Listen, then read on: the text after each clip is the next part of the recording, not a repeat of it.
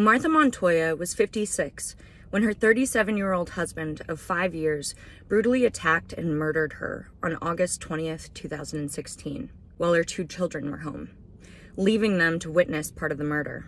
I came across her case on YouTube while listening to 911 calls, and I came across the calls that her daughters made that night. I will include those at the end of this film. Although there's not much information about Martha and her husband's relationship, especially not enough information to identify each of the 8 stages of domestic violence homicides. So as a refresher, the 8 stages of domestic violence homicides are as following. Number 1, a pre-relationship history of stalking or abuse by the perpetrator. Number 2, the romance develops quickly into a serious one. Number 3, the relationship becomes dominated by coercive control. And I have a video on coercive control if you want to know more about that. A trigger happens that threatens the perpetrator's control. This can be the end of a relationship or the loss of a job. Number 5 is escalation, an increase in the intensity or frequency of the partner's controlling tactics, such as stalking, threatening, or threatening to themselves. Number 6 is the perpetrator has a change in thinking. This can be choosing to move on or deciding to act out revenge. Number 7 is planning. This is where the perpetrator might buy a weapon or seek opportunities to get the victim alone. And number 8 is the homicide itself. This is when the perpetrator kills their partner and possibly hurts others in the process, sometimes including children. And this is why domestic violence calls are so dangerous for police and first responders. As with all of my videos, I won't be naming this POS who killed her. I usually don't include pictures either, but I was rethinking that. What do you guys think? Do you guys want pictures of the perpetrators, or should I just not even waste my time? It should also be noted that I'm not going to talk about his defense, his background, or anything about him, except what's relevant to the 8 stages of domestic violence homicides and that pertains to the story's structure. I figure only God can judge him at this point, but on my end, I want his personal story to die along with him and dissolve into the dark depths of the prison system where he belongs. Martha Montoya had a beautiful, free spirit. She left Colombia in the 1980s to travel before she settled down in Florida. There, she found a job at a Palm Beach resort where she worked for over 23 years, and she had 2 daughters. Martha's cousin says that Martha was in love with being in love, even if it wasn't the right thing. Despite this, however, her daughters were her #1 priority, and she was driven to provide a good life for them. She hoped that they would go to a university, and she worked hard. She worked very hard to save money for their futures. She wanted them to graduate college debt-free. They were aged 16 and 12 at the time of her murder. In 2006, to help with bills, Martha rented out part of her house. She rented it out to people who know them say that he was quiet, but they never saw him be aggressive or violent. While he was living there, the 2 became friends, and eventually a relationship developed. And that led to a marriage in 2011.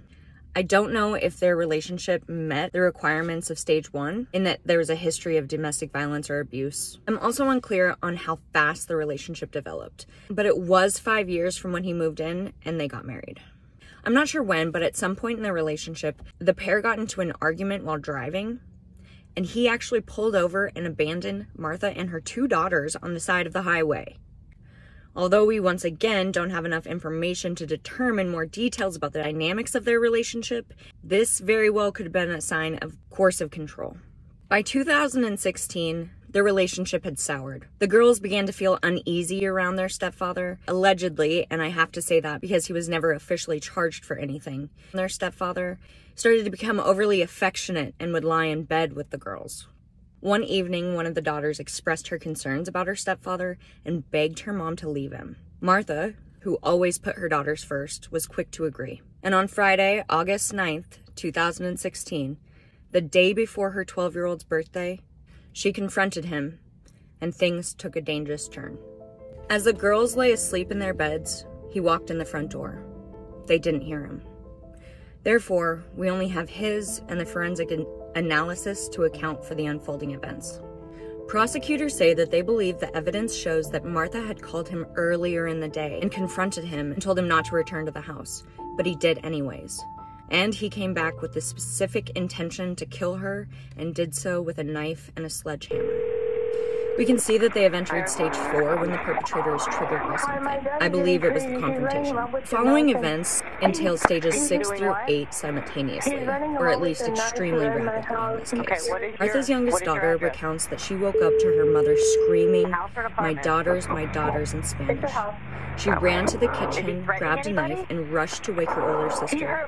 Then she bravely followed her mother's cries to her bedroom. She flung open the door and saw her mom on her bed, covered in blood, and her stepdad standing over her mom with a sledgehammer and a knife. When he saw her, he swung the sledgehammer at her. He didn't hit her, but he chased her out of the house. She was actually able to get to a neighbor and call 911. While he was chasing her out of the house, the eldest daughter also called 911. She locked all the doors and ran to her mom's room. When she saw her mom, Martha was trying her best to sit up on her bed, but she had been mortally wounded. Her daughter heard a window break. She absolutely panicked and ran outside. She hid under a trailer while on the phone with emergency services. Then she heard him come outside, start the car, and drive away. She stayed under the trailer until first responders arrived. Authorities found Martha on the bed. She had passed away from significant trauma to her head. The family was, and probably part of them still is, absolutely shocked and horrified. Martha's cousin took in the girls, and the family started a GoFundMe account to help with their expenses. It took 2 days of deliberation before the jury found him guilty of first-degree murder and aggravated assault for attacking Martha's youngest daughter. This is truly a shocking and tragic murder. My deepest condolences go out to Martha's family. Martha will be remembered for her loving, motherly, courageous spirit, her kind and caring nature, her honesty, and good sense of humor. Thank you so much for listening to Martha's story. If you find it in your heart, please light a candle for Martha or for anybody that you know that's lost their lives at the hand of domestic violence. And if you or anyone you know is experiencing domestic violence, please reach out. Reach out to a family, a friend, a local or national resource, someone, just someone to let them know what's going on. Quietly make a safety plan. You do not deserve to live like this. You do not deserve to live that kind of life. And I promise that there are good people in the world who are waiting for you to make the first move so that they can help you. Thank you guys so much. Stay safe out there, and I'll see you in the next video. Bye.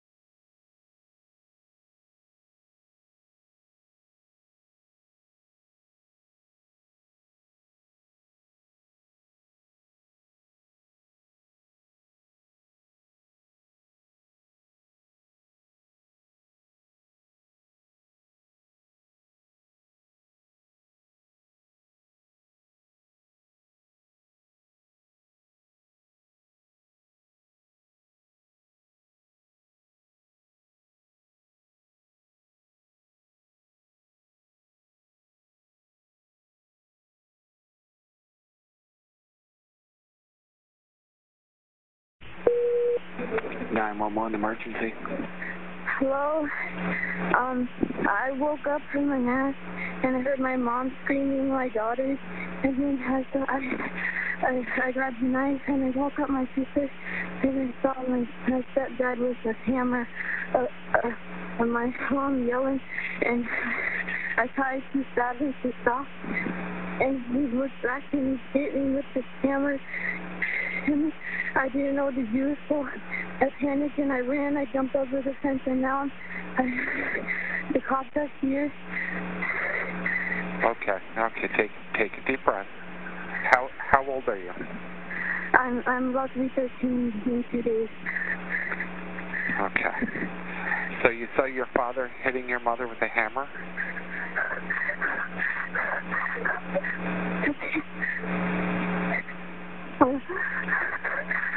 Okay, I need you to take a deep breath, okay?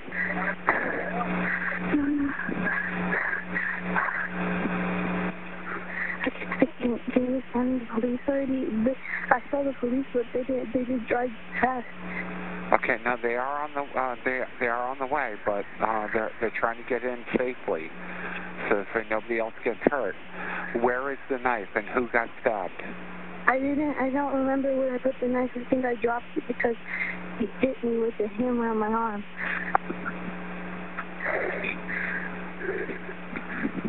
I think they probably took my sister and my mom. Okay, did you stab your father with the knife, you said? No. Okay, you did not. Okay. I don't remember. I think he went in a red truck. Your father left? Yeah, because he was chasing me. He was chasing me after I jumped the fence with the hammer. Yeah. Are you sure you're sending them? Yeah, I'm sending them. Where exactly are you right now? Can you walk? I ran to the corner up the street, and now I tried to get anybody that was there, and there were these two nice men who helped me, and I told them to get away from over there and to please call somebody to help.